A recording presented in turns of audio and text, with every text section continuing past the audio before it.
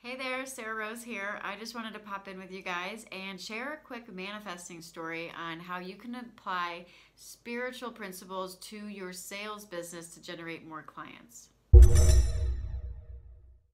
So I was just talking to one of my woo-woo friends in my spiritual circle, and we were talking about applying manifesting and spiritual principles to the sales process.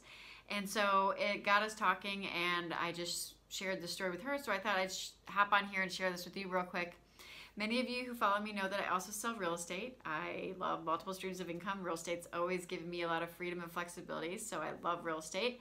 And I love applying spiritual principles to business practices. So I've done this with my old brick and mortar business and grew it exponentially overnight with great success right after the grand opening. A quick story about that. I grew the business so quickly based on these spiritual principles, and then I sold it to a lady who took over. She kept all the same marketing, she kept all the same branding, she kept all the same everything. I even trained her on it, and it completely tanked afterwards. Why? She wasn't working with the same powerful spiritual principles that I was when I owned it. So that's another video. Today I wanted to talk specifically about the service industry and how to generate more clients, although this will work in any industry across all businesses and actually all areas of your life when you take these principles and apply them to any area. But I'm going to talk specifically to the sales-oriented individual watching this video that wants to generate more sales and clients effortlessly. So I think it was like October 28th, maybe October 27th, when I decided I wanted to close another deal for November, on top of the deals I was already closing. Because there's this mindset in real estate that November and December just slow down and everything gets really slow. That's just actually didn't even happen, but I decided I didn't want that to happen, and so I didn't even buy into that story. I just said, I would like another deal to close in November, and I would like it to be an easy breezy deal with a client that is a pleasure to work with, that I do not have to spend a lot of time invested in finding the home or anything like that. It's a slam dunk, easy breezy deal. And the next morning I got a call from my ISA, and she said, hey, I have this couple, they have to move. The house that they live in right now is being sold. They need to move right away. They're already pre-qualified. They really love this one house. Can you go show it to them? I said, sure. I went and showed them the house. They loved it. We wrote the offer. We got it accepted that day. We did the inspection within I think 48 hours, moved straight to appraisal. We could have closed like a week early, but the seller didn't want to, so we closed on November 20th, when we could have closed even earlier. Now, what I wanted to point out here, the takeaway from this is, in the real estate industry, a typical realtor, when you say, oh, I want to manifest another deal, it's the end of October, it's like October 28th, and I want it to close in November, and I want it to be easy breezy with no time on my part, really invested and have it be a slam dunk deal. Most people would think, the analytical, logical brain would come up with all of the reasons why this is not possible.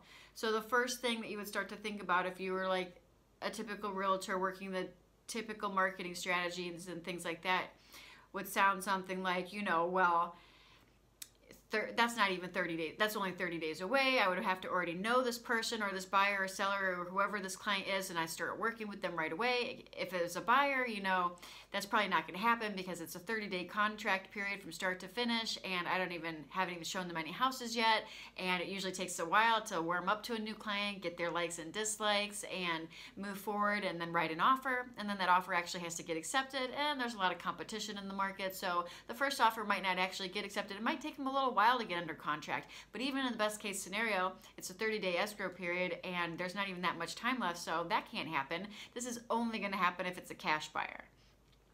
That would be like the train of thought if you're going off of what's logical, what's reasonable based on lender timelines, normal contractual timelines, and things like that. So the takeaway here is the first thing you have to do when you want to manifest something is not doubt its death. You have to stop doubting what it is that you desire and what you want to manifest, and realize that you're working with universal energies that have all of the resources at their fingertips to help bring into physical manifested form what it is that you're asking for. So your job is to more get out of the way and release the how. Release the how. So the first thing I did after I set that as an intention was not try to figure it out. I didn't say, okay, well, I want to manifest this new client and I want it to close within like 3 weeks. So chop, chop, you know, what do I got to do here? I wasn't trying to figure out who do I got to call? Where do I got to go? Maybe I should hold an open house. Maybe I should do a newsletter. Maybe I should run a Facebook ad. Maybe I should go knock on some doors. You know, all of these things were not running through my head. I was not trying to figure it out. You have to release the how. Now, I know that sounds counterintuitive because as a business professional, you want to have a business model that works with you, that's just, you know, consistently can produce for you, right? Yes, that makes sense. You do want to have a business model that's in line with you. So you do want to know, okay, do I like cold calling? Do I like open houses? Do I like farming? Do I like knocking on doors? What do I like to do? Do I like telemarketing? What can I get behind 100% with my energy and do, you know, really, really well? Obviously, you do want to have a business plan, and it should be an inspired business plan by what you align with based on what you really like to do. I'm talking about also throwing in the mix manifesting extra clients on top of that you're not even expecting, just by aligning your energy and making that part of your process as well. Random deals that pop up out of nowhere that are easy breezy and close effortlessly and just seem to be out of the blue. So I was very specific. So releasing the how, right? Not trying to figure it out. I was also very specific with what I've asked for. So I've played around with this quite a bit. Sometimes, you know, I'll ask for the manifestation to be X, Y, and Z deals under escrow, and then I'll get them, but not all of them will close, and there'll be a hiccup. So you got to really get a little bit more, get specific with what you want. Get as clear as you can, as clear as you can on your desires. Recognize the doubt that pops up. You have to release the doubt that pops up as you get clear. If you have doubt popping up when you get clear on something, then you're crossing your energetic, you know, frequencies. You're not going to manifest what it is that you're trying to manifest. So you want to get as clear as you can while releasing all doubt and detaching from the outcome. So that's the other part of this. Once you put your manifestation out there or set your intention, you want to be able to release the outcome. And again, I've done this not only with my real estate business, not only with my brick and mortar business, not only with my coaching clients, and not only that they've used the same principles to manifest their coaching clients, but I've also used this within my own personal sphere of friends that have medical device sales businesses and stuff like that, where literally things just pop up for them because they're working this process. And the other big key takeaway of this is detaching from the outcome. So here's what happened. I showed up on November 20th to deliver keys to them, and that's when I finally realized I got my manifestation. I didn't even realize my manifestation came into form until the day I was giving him keys, and he was standing in the driveway telling me how happy he was about the house and asking me if it was one of the quickest deals I've ever closed. It actually wasn't one of the quickest deals I've ever closed. I've closed deals in like 5 days. They've been a lot quicker than that, but over the course of, you know, my experience as an agent. But it was a really quick, easy deal, effortless. And when he said that, he's like, this was just the easiest deal. It just closed so easy. I'm so happy. I can't wait to review you and your team. Everything's amazing. And as he was telling me how happy he was and how easy it was, that's when it clicked. I was like, oh yeah, I asked for this. I totally forgot. And I love that because that happens all the time. I forget about my manifestations and then they pop up. And then you're excited about it. You're like, wow. But that's how detached I was. I was not even paying attention enough to it to recognize it when it manifested. And the call came the very next day with this buyer after I said that that's what I was, you know, looking for. That was after I set my intention. That's a pretty big manifestation to just gloss over and miss. I mean, I literally was connected with this person the next morning through my ISA and started working this process and going to the show, you know, the showing and like working the process with a buyer I didn't have the day before. That's a pretty big manifestation to just miss. The reason I missed it is because it was not on my conscious radar anymore. I completely let it go.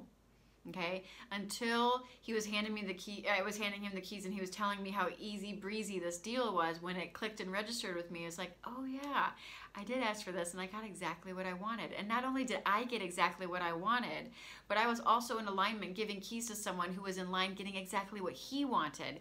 He was going on and on about how this house was perfect. They saw it online. It looked perfect to them. They loved the layout inside. They loved how the lot was situated so they could drive their RV in and not, you know, get in the way of the cars that were parked on the street. And they loved the landscaping. They loved everything about it. And when he was going on and on about that, I realized I'm also in alignment. We're both in alignment. I'm in line with exactly my desires, and I matched up with someone else that was exactly in line with their desires, so we made the perfect fit, and we made the perfect deal happen. And so that's what it's like when you're working in alignment, and you detach from the outcome, and you release the how, and you follow, whatever nudges come, whatever nudges or whatever spiritual breadcrumbs I like to call that are delivered to you. So this is not to say that you don't take action. There is plenty of inspired action that is taken when you're manifesting your desires and your intentions. They are actions that you take because they are inspired, not because you're just taking action for the sake of taking action. That is the misaligned masculine energy that's scrambling, trying to figure things out and what should be done. That's coming from a fear-based, lackful mindset that if you don't take action, you're not going to get what you want. And that's the opposite of what you want to be doing. You want to be taking action from an inspired place, not from a fearful, lackful place because you're worried about what happens if you don't. That's never going to turn out good. And so those are the takeaways I wanted to share with you. You can apply this to any business really, and you can apply it to all areas of your life. And I wanted to share the intent, what I did, the first business I shared with you, the organic spray tanning studio, and why that blew up so quickly for me when I started that, and why the woman that I sold it to that took it over completely tanked it in like no time, even though nothing changed with the marketing, the clients, the branding, the product, nothing changed. And I even trained her on it for like 60 days after I sold it. So nothing changed there except for the intention that was backing the business. When I went into that business, it was an organic spray tan studio. Sort of sounds like a superficial kind of thing, right? But I went into that business because I wanted to help women feel better. I set the intention, I walked the perimeter of that studio, and I set the intention that every woman that is going to enter the studio is going to feel better about themselves before they leave. They're going to feel more beautiful, not only about their body, but also they're going to start to cultivate a glow within themselves. And it would be amazing. The women that would come through my organic spray tanning studio, they would be coming, because they're getting engaged to be married and they're going into this next beautiful phase of their life. Or they're recovering from cancer and, they just want to feel good about themselves and they're just starting to get back out there again. All of these stories of all these women, or they're going on vacation and it's the first vacation they've had in a long time. They're going to this destination they've never been to before. And everybody came to me and they just felt beautiful before they left. They felt better. I would have little affirmations on the wall reminding them that the importance of being beautiful on the inside and out and things like that. And it was a very beautiful experience where I saw a revolving door of women literally sprout up overnight coming to my studio that was being served at what I believe the highest level at my studio, because they were leaving feeling better than when they came. They were feeling better about their body image. They were feeling better about how they felt they looked in a mirror. They were feeling better about, their self-confidence in general. All of these things were heightened as a result of that studio, and that was the intention that I put into the studio, and that was the difference, that the studio thrived when I was running it. So that being said, I just want to say that these spiritual principles that you work with work. So I am really passionate about helping people work with spiritual laws in a practical way. I love to teach on my 7-pillar manifesting formula, as well as a process I call the yin-yang sales and creation cycle, energetic marketing, and divine business strategies. If that interests you, then I would invite you to hop on my newsletter at sarah-rose.net. I'll put the link above or below this video. And I'd love for you to leave me a comment or any feedback if this resonated with you, or if you got value from this video. Please like the video or give it a thumbs up, depending on wherever you're watching this. Throw your comments below or shoot me a DM. I would love to hear from you. I'd love your feedback. And I hope this video finds you well. Namaste.